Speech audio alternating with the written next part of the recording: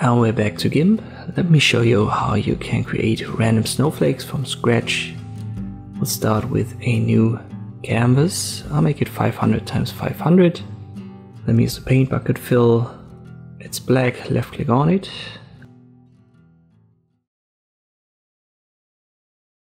I don't want my snowflakes to be white. Let me create a new layer. It's important that it's transparent, so I call it Snowflake. I'm on this layer.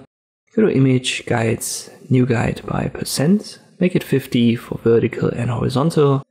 So we have to do it 2 times.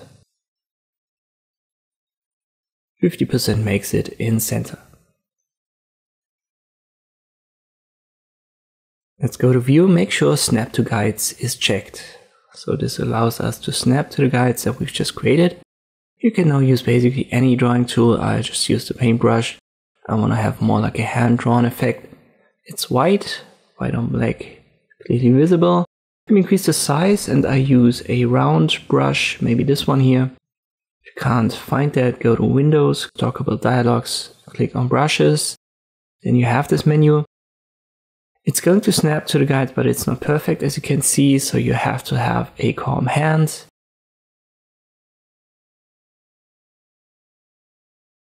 Left click, drag, move it up or down to have a straight line like this.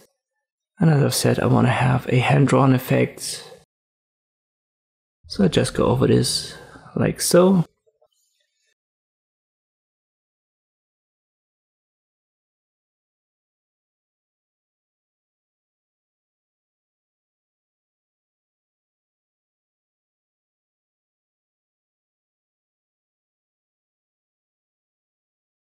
My first element is done.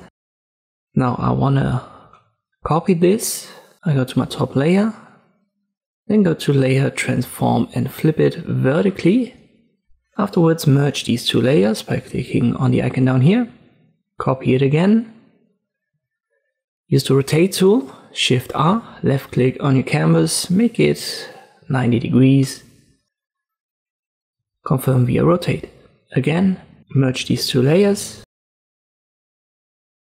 And you can add another dimension, so let me copy it, rotate, left click again, 45 degrees, confirm via rotate.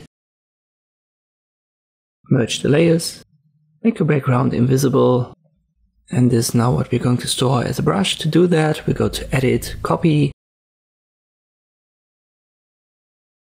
And then Edit, Paste As down here. And then select New Brush. I call that Snowflake Tutorial. Don't worry about file name and spacing, just keep it. Confirm via OK. And it's now here in my brushes menu. You can see it's Snowflake Tutorial. Let's create a new project. For example, 16 by 9. I confirm.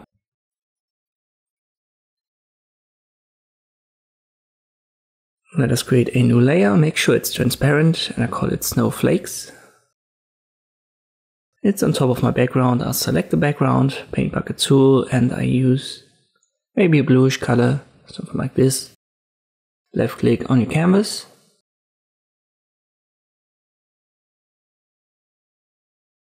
Well, let me make it a little bit darker, maybe this one. I'll switch to my Snowflakes layer, activate the brush, then select your brush that we've created. In my case, it's a Snowflake Tutorial brush. And by the way, if you can't find your brushes menu, as I've said, it's under Windows, Dockable Dialogues, Brushes.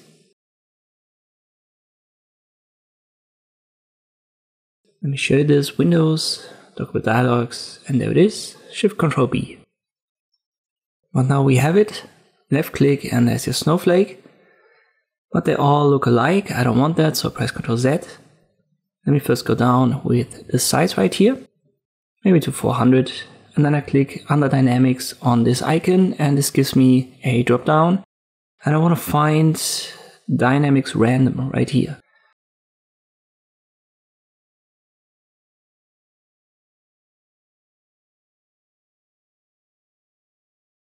Also check Apply Jitter. It's the box below Dynamics Options. And you can see if I move the mouse on my canvas, it's going to change the size randomly and even the opacity. And if I now left click, I've got this effect. Don't just left click and drag. It's a little bit too thick then. You just want to move around and have a single click or 2 clicks from time to time, and then go over your canvas just like this.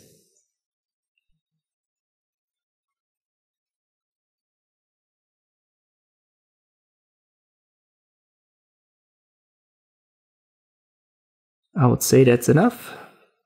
By keeping it on 2 different layers, you can still adjust the background. So if I, for example, want to make it darker, maybe like a dark gray, I'll just switch the color here, use the paint bucket tool again and left click. And this is how you can create your snowflake design from scratch in Gimp. I hope this video was helpful, thank you for watching, and I'll see you next time.